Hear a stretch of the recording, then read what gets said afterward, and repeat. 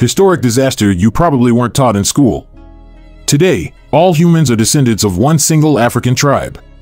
But have you ever wondered how there were numerous tribes and groups of people all around the world, but how did just only one survive?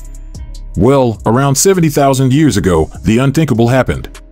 A colossal volcanic eruption plunged the planet into complete darkness. This was the Toba Supervolcano in Indonesia, and it released so much ash the planet would not see sunlight for years. It was winter after winter for decades. The absence of sunlight decimated plants and led to the collapse of animal populations, making it incredibly difficult for humans to sustain themselves. Only a handful managed to endure, with one of those tribes being our ancestors.